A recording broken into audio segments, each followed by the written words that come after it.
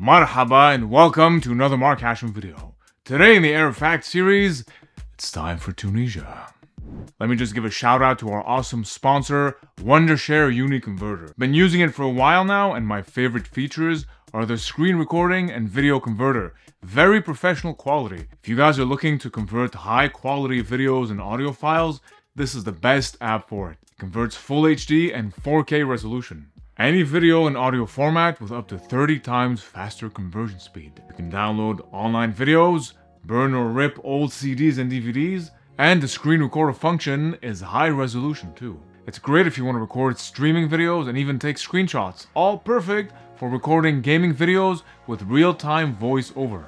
The app also has some really solid editing functions. Aside from that, there's also the option to make GIFs and VR video conversions. Very professional and easy to use. They also have really great customer service, by the way. So go check it out, guys. I put the links below. Wondershare Uniconverter. You get a free trial and then 40% off the full version. Some good stuff. Alright now, Tunis. Yallah.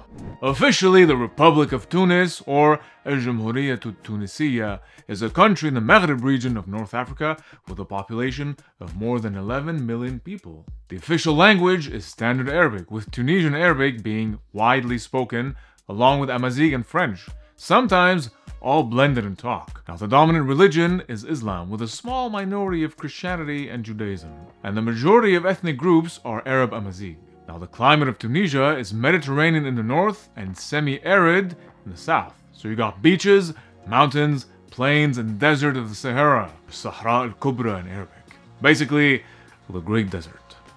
Now, the capital and largest city is Tunis, with a population of over 2 million people in the metropolitan area.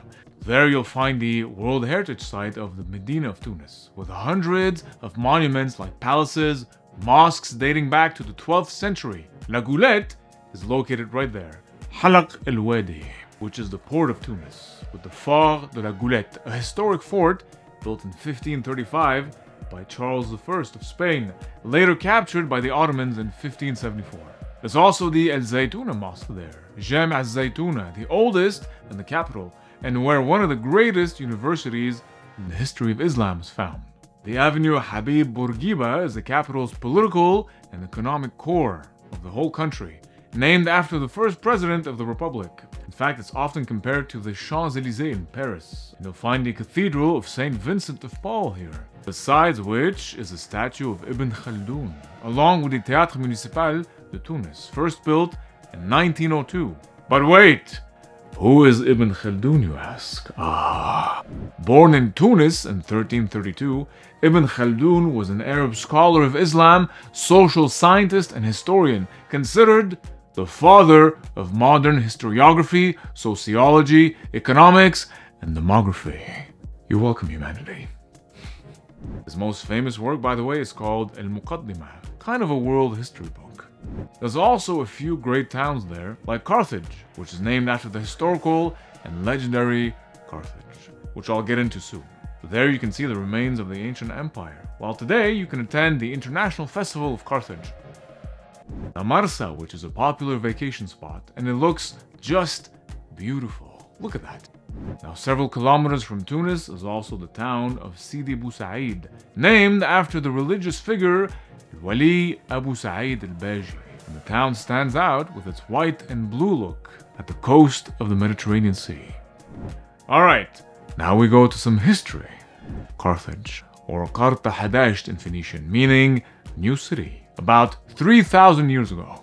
Now, according to ancient and Roman Greek texts, Carthage was founded by Queen Dido, or Queen Elisha, also known as Alisar or Elisa, daughter of the king Belus of Tyre, or Sur in modern-day Lebanon.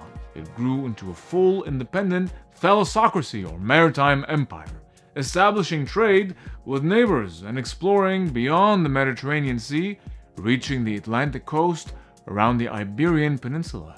Now, the Greeks were notable rivals and competitors for trade and land, which led to several wars between them, including wars in Greek-controlled Sicily in 480 BC, with each side winning and losing through several centuries, until the Romans entered the chat. Now, you see, Carthage was a dominant force in the Mediterranean, with a solid naval fleet, but mostly mercenaries on the ground, while Rome had an excellent and disciplined military force. Combine that with territorial dispute, competition, and commercial interest, and you get more war. Wonderful. It's like business, but with more blood.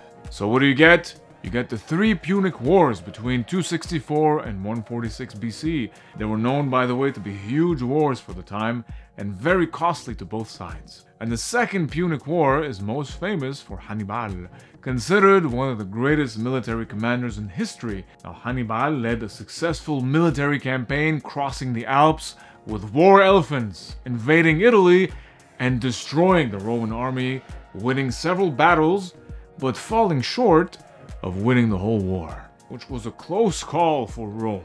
Finally, the Third Punic War, Carthage was destroyed and burned, with people sold into slavery. And whatever was left of Carthage was converted into a Roman province in Africa. And so it went through a rebuilding phase a couple centuries later, and then Christianity began to spread to the region. So you can see evidence of that with structures like the Roman amphitheater in a gem built during the 3rd century. It's also in Roman Carthage that St. Augustine, bishop, theologian, and philosopher, received higher education and later taught rhetoric. Between 430 and 533 AD, a part of Tunisia was ruled by the Vandals, while the Western Roman Empire was going downhill. It was a Germanic tribe who invaded the region, but then were kicked out by the Byzantine Empire in 533-534.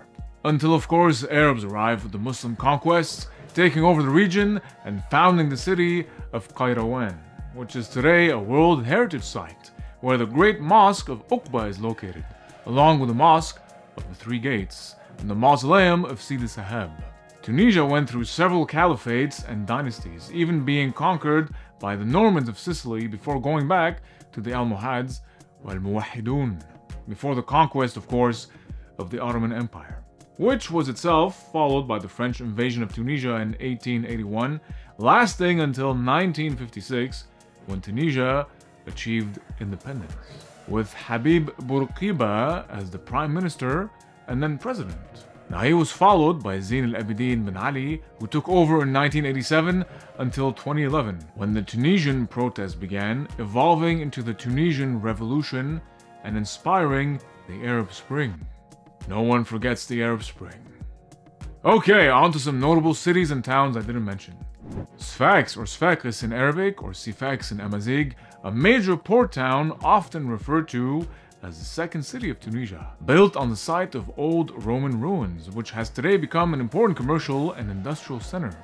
Sousse, the pearl of the Sahel, where you'll find the Medina of Sousse, the Great Mosque of Sousse, and the Museum of Dar es-Sid, an art museum which belonged to an aristocratic family, as well as the Mosaic Museum. Tozeur, the oasis where the Raiders of the Lost Ark, aka Indiana Jones, was filmed, along with the city of Qayrawaan. Now in Tozeur, specifically in El Shabika Oasis, is where lots of scenes from Star Wars Episode 4 were filmed. Why? Because the force is strong with Tunisia. Precisely.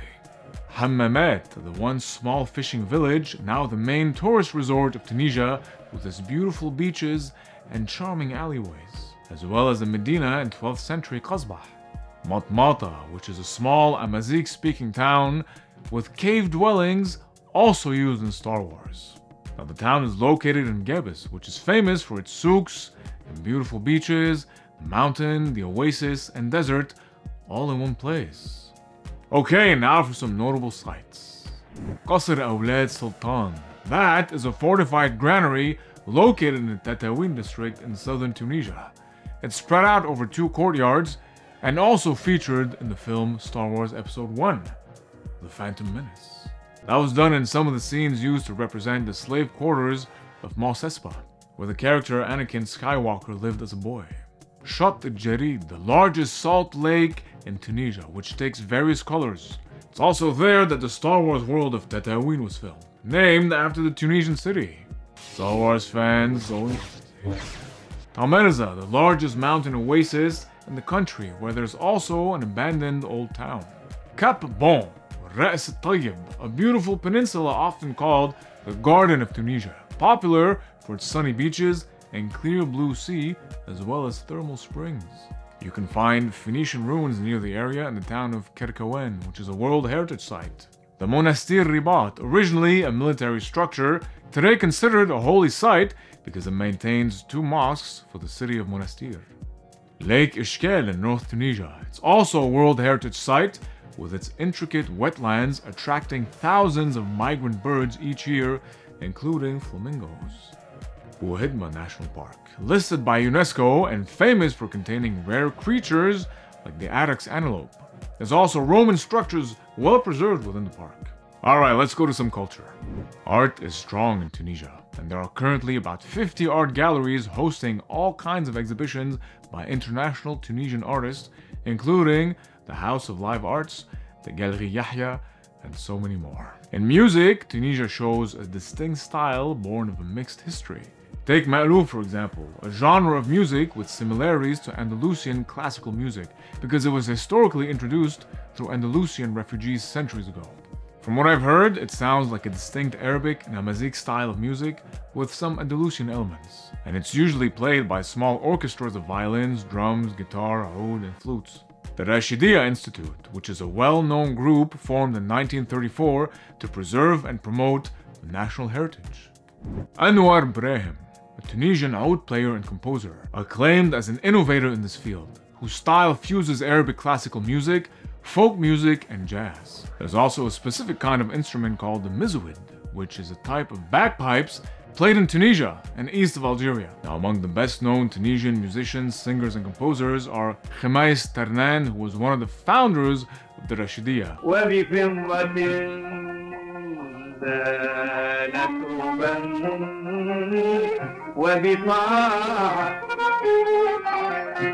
Raoul Journou, a Jewish Tunisian singer and composer who was known to perform for Jewish events.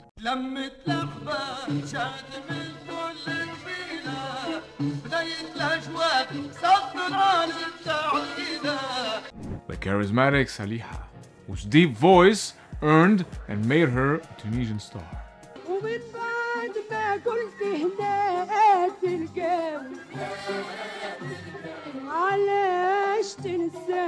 And Hadi Jouini, who composed over 1,000 songs and whose style was inspired by Andalusian music. حبيتك طفلة وبنية حبيتك كيف صرت صبية. In cinema, you have the Carthage International Film Festival, created in 1962, and the Pan-African Federation of Filmmakers, focused on promoting the African film industry. Tunisian cinema, even if it's young, is rich and diverse in style and theme, from action to political to drama, with films like The Silences of the Palace having won international acclaim. And now, for some food. Leblebi, which is a dish of chickpeas and a thin garlic and cumin-flavored broth served over small pieces of stale, crusty bread. Raw or soft-cooked eggs are always nearly added to the hot soup mix, which ends up making it cook. And you also add to that olive oil, harissa, which by the way is itself made with hot chili pepper paste with spices. Couscous, of course, which is important in Tunisia as much as in its North African neighbors, with its delicious toppings of meat and vegetables. Usually lamb for Tunisians.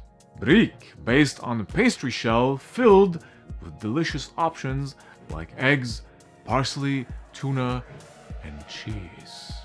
Salad meshwiya, made with tomatoes and peppers. Khubz tabuna, a type of bread cooked in a tabuna pot or oven made from cooked earth with stones at the bottom to keep the heat. Babalouni for dessert, round-shaped donuts similar to your typical American donuts, made with flour dough that's fried in oil and soaked in honey or sprinkled with sugar. And there you go, amazing Tunisia. If you guys want to support me, see the extended version and more special content, check out my Patreon page in the description. You can also follow me on Instagram and Vero. Let me know what you thought was most interesting. Don't forget to like and share the beauty of Tunisia, and subscribe for more education, culture, and entertainment. Thanks for watching, guys, and take care.